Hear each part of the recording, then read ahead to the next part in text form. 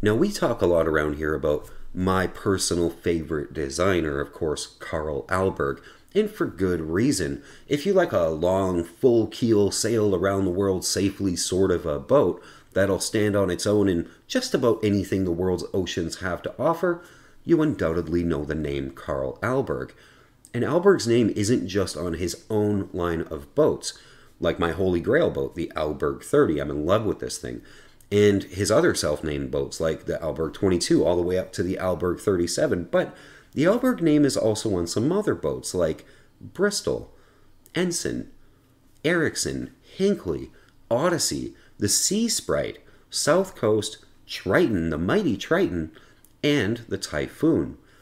Carl Alberg's name is also on a boat we haven't talked about here yet. A boat you can still buy today in fairly good shape if you look around that will also take you just about anywhere your little sailor heart desires. This week on Everything You Need to Know, we're talking about Dory. No, not that Dory.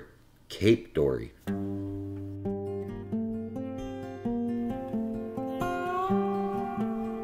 Now, Carl Alberg, we have to start with him when we talk about Cape Dory. Carl was born in Sweden in 1901 and he immigrated to the US. And to think about what sort of an incredible life he experienced. World War I, the Great Depression, the Dust Bowl, World War II. He got into the sailboat game too at a really pivotal time. They were still making wood boats.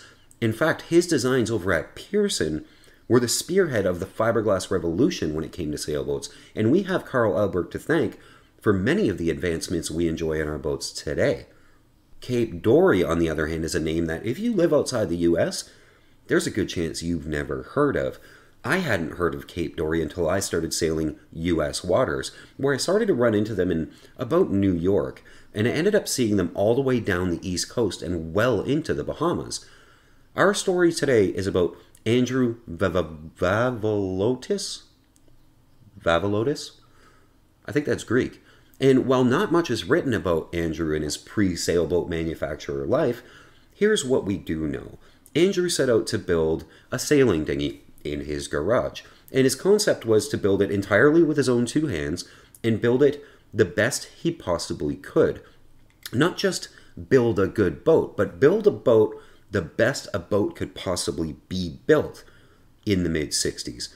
His project, in his garage when he finished it, was a sturdy, durable 10-foot hull that would meet the needs of almost any sailor that wanted such a thing, and he based it off the rowing dinghies that he had seen growing up around Cape Cod.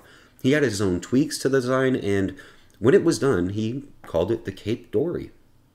Now, if you're a regular viewer of this channel, you probably think this sounds a little bit familiar. Almost all the brands we talk about the same way. A guy in his garage building sailing dinghies, takes it a step farther and turns it into a boat building company, and Andy's story is no different. From the first little Cape Dory he finished in his garage in 1964, he branched out and opened a manufacturing facility in Massachusetts to produce thousands of boats, all the way up to 45 feet, and he even did powerboats and trawlers. So the first boat, the Cape Dory 10, you can find this all over the world now. 10.5 feet long, 4 feet wide, 2-foot centerboard, only weighs 150 pounds, so it's a really easy boat to own. It's a really easy boat to make use of on any body of water that has a breeze. And they made over 2,000 of them, so from 1964 to 1983, there's a lot of them out there. They're not exactly hard to find. So after the 10-footer was very successful, what do? You build a bit bigger boat. So they built a 14, which was basically just a beefier 10. It was 200 pounds instead of 150. Instead of a 2-foot centerboard, you got 3 feet. They only made about 700 of them though, so they're going to be a bit harder to find. But needless to say, the 10 and the 14 are not only overbuilt and hard to break, but they also tow as a tender very easy. They sail really well for what they are. They row really easily, and when you need a break, you can send the kids out in them because they're just really easy to manage. Lady K Sailing is brought to you by patrons, people who give a couple of bucks an episode to make this whole channel possible. I want to give a big thank you to all of the Lady K patrons out there, and a shout out to the newest to join the team. We've got BHG and Texas Turf. Thank you guys so much for making it possible.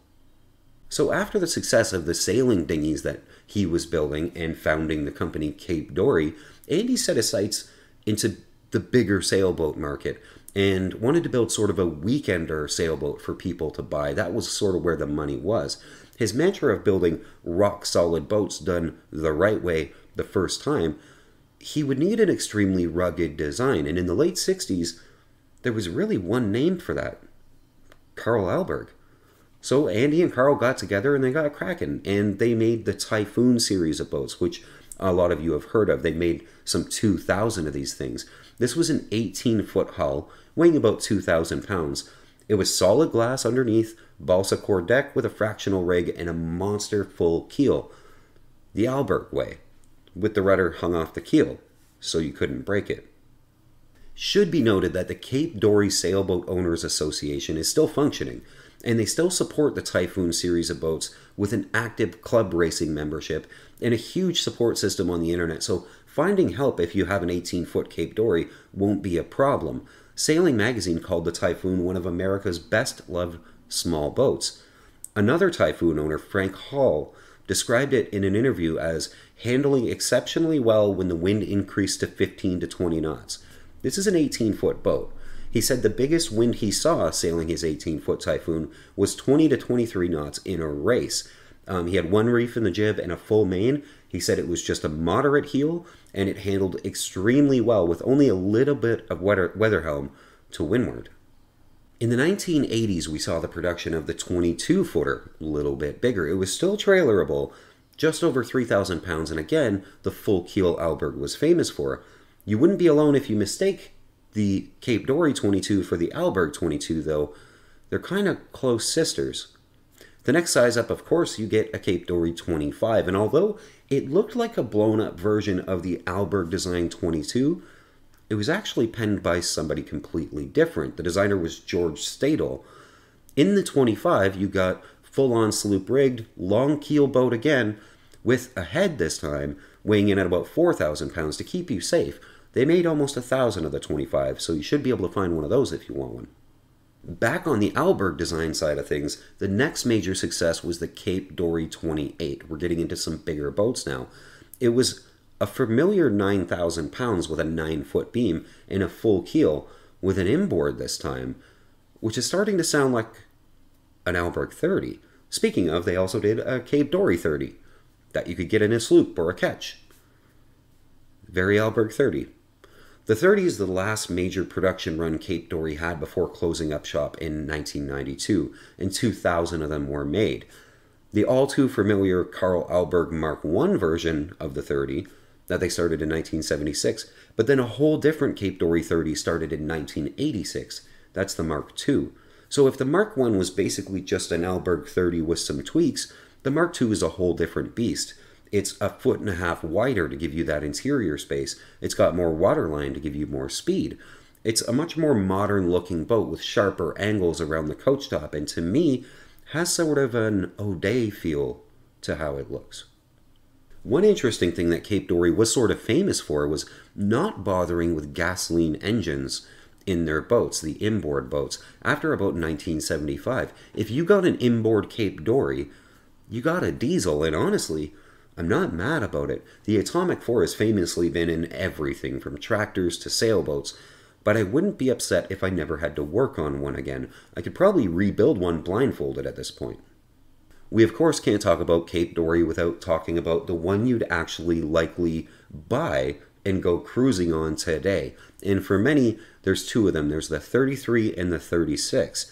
These are the workhorses for the Caribbean live-aboard cruiser sort of market. You get full keels, as you do with most of these boats. You get solid and much thicker than needed glass hulls, no core in the hull. And typical of the time, you get the balsa core deck, which by this point is going to have some water intrusion in it, hopefully not beyond repair if you can find one. These hulls tend to be a bit tender at first. It's how they're designed, until they heel over enough to pick up several feet of waterline, and then they just sort of stop healing. That's where they like to be, and they get very comfortable and solid. The downside is, as it is with any Carl Alberg design boat, the long and skinny of it all.